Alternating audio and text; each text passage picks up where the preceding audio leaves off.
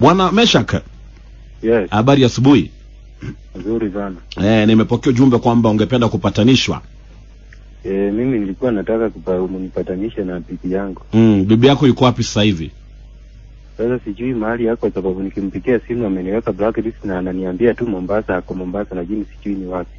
Anakuambia yuko Mombasa. Wewe kwani uko wapi? Mimi niko pande ya Timau hapa na Nyuki. Hapa na Nyuki Timau. Yeah. Aliondoka lini? Aliondoka last week Thursday. Last week Thursday. Ana akakwambia anaenda Mombasa. Hakuniambia, nilikuwa kazi lakini wakati nilifika jioni ndio nikapata mlango iko na kafuli. Anapepa vitu akaenda. Okay, na ulikuwa na key? Ulikuwa na kifunguo. Umesema ulipata mlango na kufuli? Nilikuwa na kifungo yangu wakati nilikuwa ninatoka kazi nikaingia nikafungua. Nikapata ametoka. Sasa nikaangalia hata kwa nyumba nikapata kuna kitu amechukua na akauza na akaenda. Na mlikuwa mmekaa kwa ndoa kwa muda gani? Tumekaa kwa ndoa kwa miaka 13. 13? Yeah. Na mna watoto? Tuko na watoto. Wangapi? Wawili. Alienda na watoto? Hapana, watoto wanasomeanga nyumbani. Nilikuwa nimewapeleka tayari nyumbani. Walikuwa huko wakati shule zilikuwa zimefunga alafu nilikuwa nimewapeleka. Kwa hivyo watoto wanasoma nyumbani? Wanasomea huko. Okay. Na ni nini ulimfanyia mke wako na kakasirika akaondoka? Mke wangu mimi unajua saa zingine nikitoka kazi ni kazi ya maua tunafanyanga. Nataka ueleze kwa ufupi kwa sababu hatuna muda kueleza kila kitu. Nini ulifanyia mke wako? Ni ile aliona kama niko na mpango wa kando na sikuwa na mpango wa kando. Aliona una mpango wa kando? Alinishuku. Alikushuku kivipi? Ulikuwa unaongea na mwanadada fulani? No, alipata namba kwa simu yangu. Na akaona hiyo namba, nikamuelezea vizuri bibi yangu hii namba ni ya mtu fulani supervisor kuko kazini. Sasa ndio na hiyo ndio ilichukua jukumu akasema hapana sio supervisor ni ule ambao mnafanya naye kazi na ni rafiki yako. Kwa hivyo wewe ulikuwa umeandika hiyo namba kama supervisor ama ulikuwa umeandika jina lake? Nilikuwa nimesave juu supervisor saa zingine unajua anaweza kuita akuambie fanye hii kazi. Kwa hivyo ulikuwa umeandika supervisor? Okay. Na huyu supervisor huwa anakutumia messages? Hapana, hajai nitumia. Kwa hivyo ni jina ni contact tu aliangalia pale? Ni phone tu aliangalia. Na kashuku kwamba huyu umekuwa na uhusiano na yeye? Ni ile hali ya kushukiana. Okay. Na tangu aende mmekuwa mkiongea? Nimejaribu kuongea na yeye ananiambia tu ako Mombasa na akaniambia ati mimi mambo yako sitaki kusikia. Bado mimi niko Mombasa na ninafanya kazi, hata namuuliza kazi gani hapana. Hata nijaribu kupika simu usiku ashiki simu. Okay. Haya, shikilia hapo kidogo tunampigia simu baada ya dakika kama 2-3 hivi. Una miaka mingapi bwana Meshak? Mimi niko na miaka 35. Na yeye? Ako na 29. Okay, shikilia hapo kidogo tunampigia simu, sawa? Hello. Hello. Masi, habari gani? Nzuri. Uko wapi? Niko Mombasa. Uko Mombasa waweza kuzungumza? Kwa niko kazi. Sasa sijui. Dakika mbili tu utachukua muda. Okay. Hebu shikilia hapo kidogo tu dakika moja tu dakika moja tu. Unajua huyu Meshak amekata simu yake. Asalala. Sana shanga. Bala gani sasa? Sasa nimeshapata mke wake alafu yeye anakata simu jamani. Inabidi nimpigie tena. Ama ameogopa? Sidhani anaogopa jamani. Nimeuliza tu bwana mle relax. Unajua mtu anaweza sikia tu mke wangu alafu vile huwa anamzushia pale nyumbani. Please enter your complete PIN number. Akaogopa. But anyway, acha nijaribu kumpata tena ili tuweze kuweka mke wake hewani waweze kuzungumza. Sijui kwa nini simu yake imekatika pale. Hello? Sasa Meshak unakata simu wakati nimepata mke wako? Hapana, ni simu iliisha moto alafu sasa ndio nimeweka betri nyingine. Okay, umeweka betri nyingine Haya, shikilia hapo kidogo mke wako yuko hapa. Halo, Bi Masi? Mume wako ametutumia SMS hapa Radio Jambo. Akituambia mlikuwa mmekosana kidogo. na anasema wewe tayari umeondoka, umeenda Mombasa, na hata nasikia ushapata kazi. Masi, umepataje kazi haraka hivyo? Sasa yani waeleza yote ya kutoka 2011. Hapana, nimefumilia sana, hata kama ile yenye mtu anasemanga ulikuwa unatafuta kuolewa ndio mimi. 2011 aliniacha kwao Kakamega, akakuja akaenda kazi. Kwenda kazi mamake na ndugu yake walinichapa kichapo cha umbu. Ukiwa umebaki kule nyumbani? Nikiwa nimebaki nyumbani. Wazazi wangu walinipata General Kakamega, pasta akiwa amenishughulikia. Wazazi walinipata kwa mikono ya pasta. Hapo wazazi wangu walinichukua. Kunipeleka nyumbani. Wakampigia simu. Alijibu babangu wakiwa wamekaa na babu. Akawaambia msichana wenyu ana tabia mbaya, niende amepanga mamangu na babangu. Na nimechapwa, nimefinywa, mbafu ilikuwa imeingia ndani saiti yote. Niliponea General Kakamega. Hayo wazazi wangu wakakataa, wakasema hata kama ni watoto hiyo ni sawati yetu, saa hapa ulee watoto, situoni ndoa yenye huko. Nikakaa nikasema hapana, hapa sitaheshimika, hebu nirudi kwangu. Nikarudi kwa mzee wangu. Kurudi ile life matusi ni yale na ananitusi, anatembea na wanawake hadharani, yale yenye kufanya. Nimevumilia kutoka ile wakati mpaka sasa. Na yeye akiona watu wa kwetu anasema mimi niko malaya. Hata penye nilitoka huko anitusi ya kwamba nilikuwa na laso na niliwa pombe na laso na wanaume. Na mimi wana struggle ili nipate penye riziki ya watoto wangu. Anafanya kazi lakini atushughulikii, asimami kama mwanaume. Niko na machungu kutoka 2011. Na ni hapo nimetoka, na nilimwambia kuna siku nitatoka na niende, na itakuwa ni mimi siwezi rudi kwa tena. Watu wakikufa naendanga peke yangu mashishi. Mpaka naulizwa wewe uliolewa ama uko wapi? Na niko na watoto wawili. Hiyo ni chua kweli. Hayo ni machungu niko nayo. Huwezi oka na huwezi kubadilisha nguo. Anasema ulikuwa umeenda kwa wanaume. Utakaa mchafu ukiwa kwako juu ulikuwa unaenda kwa wanaume. Huwezi salamia mtu kwa barabara, huyo ni bwanako. Jirani huwezi msalamia, huyo ni bwanako. Serious. Okay.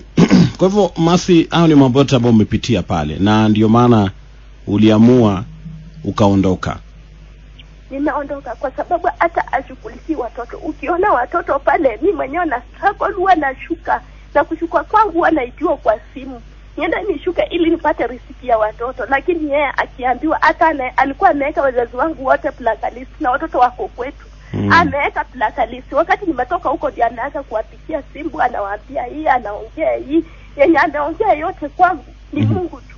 Ananituki fanya niko msherati. Nikamuuliza ulinitoa kwa street ama ulinipata wapi? Kitu kile kinaniumiza sana, hata wazazi wake huwa wananiita mimi ni malaya. Hiyo kitu huwa inaniumiza sana. Wacha tu nikae hivyo na nilee watoto wangu. Mimi hata sitaki kusikia maneno yake hata kidogo, naumia sana. Okay, Masi, tulia. Tumekuelewa na tumesikia upande wako, tumesikia kila kitu ambacho umetueleza pale. Okay, bwana Meshak. Yes. Umesikia vile mke wako amejieleza? Nimesikia vile amejieleza. Amepitia mambo mengi, mateso kutoka kwenyu 2011, vile wazazi wako walimchapa, akalazwa General Kakamega. Ameeleza vile umekuwa ukimtusi, ameeleza vile umekuwa ukimwambia sijui anatembea na wanaume, au shughuliki pale nyumbani, na alikwambia kuna siku moja atatoka, na ndio maana labda aliondoka pale akaenda zake. Ana ametueleza kitu moja ambayo pia imeniguza sana. Akajiuliza ameolewa kweli? Mazishi za kwao huwa anaenda peke yake. Sasa naulizwa huyu ameolewa ama mambo iko vipi ndugu yangu? Hayo mambo yote ameeleza pale. Kwa hivyo hebu zungumza. Sasa Mr. Giti, unajua mahali kuna shida ni kwamba sisi kwa ndoa yetu hatuaminiani. Hiyo kuaminiana ndio shida. Wewe mwenyewe ndio umwamini kwa sababu ameeleza kwamba wewe ndio unamshuku kila wakati. Yeye hajasema hata yeye ananishuku. The same case. Sasa kushukiana huko ndio kunaleta vitu vitoko, alafu sasa tena mambo kama ya masisi ya nyumbani. Unajua kazi yenye tunafanya huko kwa kampuni ni lazima uombe ruhusa ndio uende. Na si kwa nimeomba ruhusa ndio hiyo maana hiyo alikuwa ni kamtuma yeye akaenda akaniwakilisha huko kwa matanga. Alafu mambo mengine kama hii anaongea ati wazazi wangu walimchapa. Wenyewe walimchapa, walifanya hivyo, lakini nikachukua jukumu kama mwanaume nikamtoa huko nikasema utarudi huko kwa hiyo poma mpaka wakati nitapata shamba tuende tukaishi kwetu. Na wazazi wako si wanaendelea kumtusi, nasikia hivyo? Hapana, hakuna wazazi wangu waongei hata na yeye saa hii. Majukumu pale nyumbani ushughuliki? Majukumu nashughulikia juu hata kwa nyumba hakuna kitu anakosanga. Yetu hata mimi nashughulika, ananisaidia kununua vitu zingine, hata mimi sikatai, lakini sasa hii nyingine ni mimi naye ndio nainua hiyo nyingine. Okay, haya, ongea na mke wako basi umuombe msamaha tusikie. Hebu ngoja kidogo kiti. Unajua asipoeleza ukweli mimi sina time ya kuongea hapo. Sio amepika radio chambo watu wamsikize na wamsaidie fikira. Asipoongea ukweli sina time ya kuongea na yeye hata kidogo. Ajieleze ukweli wake na tujue msimamo wake. Haya, hebu muulize aseme ukweli basi. Sasa wewe kesho unasema eti ulishughulikia ukanitoa kwenyu. Wazazi wangu ndio walinitoa kwenyu nikiwa hali mahututi ama ulikuwa wewe? Ni sawa, wewe unajua ulienda kwenu nyumbani, lakini sasa wakati kutoka nyumbani kwenu mimi ndio nilikutoa nyumbani kwenu nikakuleta huku. Wakati kunitoa kwetu kunileta huku, lakini kunitoa kwenyu ilikuwa mimi, na mimi nilijipea heshima ili niitwe mwanamke wa mtu. Unajua kuitwa bibi wa mtu ni heshima kubwa sana. Cha pili, ndio hiyo hata mimi nasema kwamba mashishi kuomba ruhusa. Mimi naona watu wanapewa ruhusa wanaenda. Tangu nisike sistangu, bradangu, nyanyangu, babu wangu, kila mtu nyumbani nimesika karibu watu 10 au niperekangi mashishi. Hata wewe siambia watu wa kwenu wanitereke mashishi. Okay, sasa unasema kwa nyumba unashughulikia. Tangu January au mimi nachipaka mafuta kani. Au nimekununulia mafuta mami. Au watu wanaomba nini wanakipaka nini? Alafu utaki kujieleza ukweli. Na mimi nilikwambia ulikuwa unaniambia hata ukienda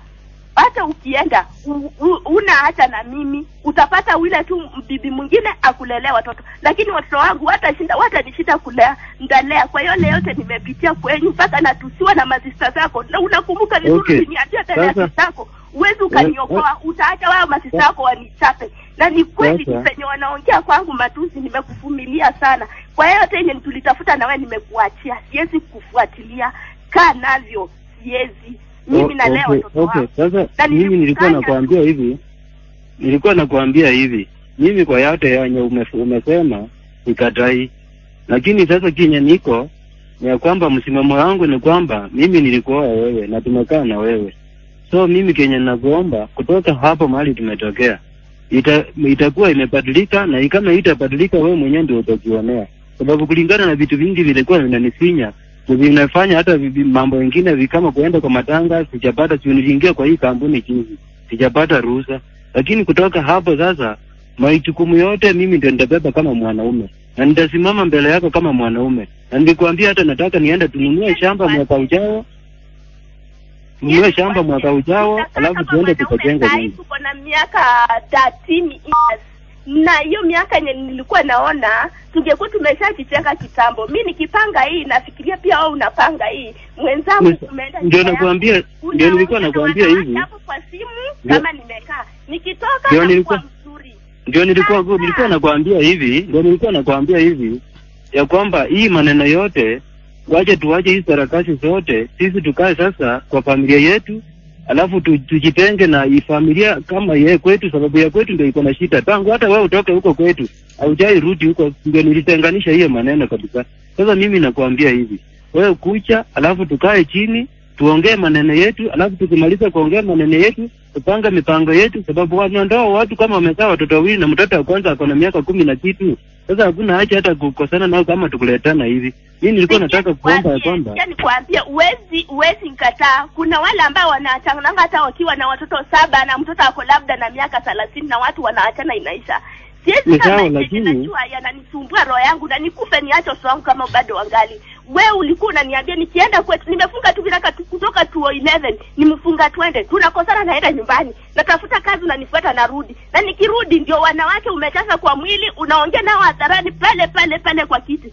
Juzi uliambia my sister ya kwamba sioni nikikaa na dadako tunaachana. Sasa tumeachana na ulinitusi juzi ukaniacha nisiaionekana kwa mlango yako tena na nikakwambia mimi na wewe yangu yaliisha na yameisha hivyo. Wacha nikwambie mimi siwezi ongea mji mbili, yameisha na yameisha. Ukiona zile ng'ombe zenye ulitoa kwetu mbili, aidha wewe uchukue hizo ng'ombe zako ama uongeze zingine uchukue. Ngoja, unajua unaongea kwa radio. Ngoja bwana, unajua unaongea kwa radio, watu wote wanakusikiza na kinafaa uongee kitu ya maana.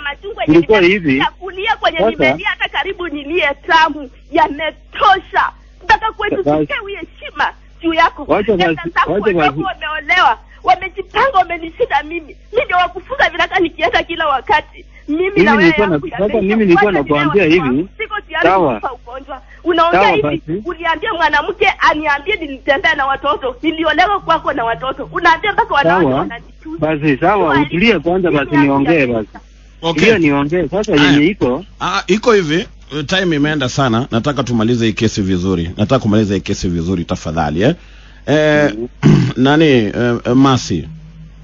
Yes. Tayari najua na machungu na tayari umejieleza.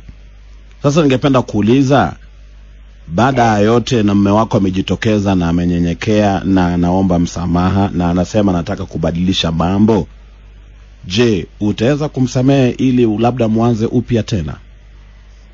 Kiki kumsamehe nilimsamehe kitambo, ndio sababu hata simu yake nashika. Lakini kitu kenye kiko mimi na yeye hapana, yameisha. Ama alipe muda ya miaka 2 nifikirie. Akupe muda. Okay. Ndio ufikirie. Yeye Kenya nyumbani tumesolve sana kutoka 11 nafunga tu biraka kwenda na kwenda huku ni wanawake mpaka anapea wanawake. Okay, ushaeleza yote Masi, tumesikia, umeeleza yote. Okay, Bwana Meshaka. Yeah. Mke wako anasema hawezi rudiana na wewe lakini labda umpatie muda. Mimi naye nilikuwa namuomba hivi. Sisi tumekaa kama wanandoa. Mimi namuomba hivi, mahali yako ananisikia vile ananisikia hivyo. Nataka yeye kama ni watu wako hata tuite 2 watatu. Tukuche waketi hapa alafu tuongee ile mambo ya miaka 3 2 Okay, haya ushasema. Haya Masi. Yes. Mume wako anapendekeza labda alete watu wa kwao, mkae chini, muongee. Alafu baada pale labda mfanye uamuzi pale. Unaonaje hapo? Mimi sina shida juu hata watu wa kwetu wamezoea kukanyaka hiyo barabara ya kwenda kwao. This round watu wa kwao nao wakuje kwetu.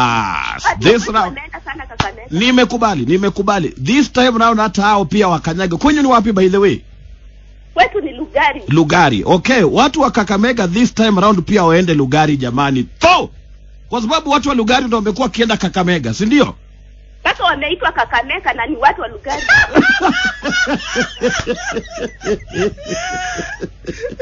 Ndugu yangu Bwana Mesha, kumesikia? Lakini aniambie kama ni wiki hii ama wiki ijayo. Hapana, tulia kwa utaratibu ndugu yangu, usiharakishe mambo hujakanyaga Lugari, kwa hivyo tuliza mambo. Mimi nimekanyaga huko tayari. Umekanyaga mara moja ama mara 2 peke yake? Mara mingi sana. Labda kama umeenda kutafuta mambo mengine lakini si kutembelea akina Masi, si ndio? Hata wazee wengi wangu, hata baba yangu tumekanyaka nao huko. Okay. Kanyaka huko wakati wa shida. Okay, sasa iko hivi. Mimi namaliza hii kesi hivi Bwana Meshaka. Yeah. Wewe ndio umetoa hii pendekezo na Masi ni kama ameikubali. Kwa hivyo wewe tafuta wazee wa kwenyu ama wazazi wenyu ama mtu yote ambao unataka pale, muende Lugari, mtoke Kakamega moja kwa moja hadi Lugari. Mkae chini kwa kina Masi labda atakuwa amefika pale, mkae chini, muongee na muone kama mtatatua hii shida. Ikiwa Masi atatoa uamuzi akumpatie muda ama arudi mara moja, hiyo sasa itakuwa shauri yenu. Lakini kuna kitu kingine. Bwana Mesha, kunataka kuharibu mambo gani tena unataka kuleta ndugu yangu bwana? Ni sawa, lakini unajua yeye kulingana na vile anaongea anakaa kama sasa ameshapata mahali pengine. Kama ni aje? Hapana ndugu yangu, hata kama amepata mahali pengine, mkiongea anaweza toka pale na arudi pale. Kwa sababu kwa sasa tayari alikuwa ashasema hataki mambo yako, lakini ameshuka. Na mimi nafurahia sana Masi ameweza kushuka mpaka akakubali mazungumzo. Kumbuka msimamo wake ilikuwa ni hataki mambo yako hata kidogo. Lakini ameshuka. Unafaa kufurahia hiyo. Ni sawa, nimemuelewa vile amesema. Kwa hivyo na ni wewe umependekeza, wewe ndio umependekeza mazungumzo. Okay, kwa hivyo namaliza kesi. Masi. Yes. Kwa hivyo ikiwa ni kuja kwenyu, apange safari lini hivi? DCG iko kwake. Yeye mwenyewe apange alafu akwambie. Okay. Haya, tumemaliza hiyo kesi. Bwana Meshaka. Yeah. Maneno matamu ya mwisho tukimaliza patanisho. Twende kazi. Lazima yawe matamu tafadhali. Hello Mama Junior. Hello Mama Junior. Ndio unaita Mama Junior na Morin ndio unaita Hani.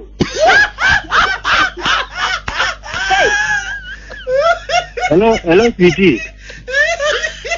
Sasa mimi nilikuwa nataka kuambia hivi. Mimi nakupenda na ningali nakupenda kama siku yenye nilikuona wakati wa kwanza. So nataka tu kenye tutafanyika tuchoteliane, tukae chini tuongee, alafu turudi tukae kwa ndoa yetu. Nakupenda zaidi. Okay, haya Masi. Yes. Maneno matamu ya mwisho tukimaliza patanisho. Hivi siwezi wadanganya. Mimi nimesikia kwa yake na mimi ni hivyo tu. Hauna maneno matamu Sina hata. Okay. Haya, Bwana Meshak. Ukipewa nafasi ya kusema maneno matamu, usiwahi choma vile umechoma wati Mama Junior. Umesikia umeambia Morindo naitanga Hani alafu wewe unamuita Mama Junior. Unajua hapo umenikosea sana ndugu yangu bwana. Na nimekwambia useme maneno matamu. Ni mama watoto wangu bwana. Hapo umeuza bwana. Unaanza na sweetie, Hani, maneno matamu. Lakini nashukuru sana kwamba mmeweza kuzungumza. Masi bado amekasirika, lakini wewe funga safari. Muelekee Lugari na mimi nawatakia kila laheri, najua mambo itakuwa shwari. Ama vipi? Okay, Masi. Tulia, mambo itakuwa shwari. Yaani mambo ambayo watu wanapitia kwa ndoa. Ni sawa? Nashukuru sana kwamba umeweza kuongea na Radio Jambo na watakia kila laheri kwa maisha yenu. Sawa? Sawa. Asanteni sana. Na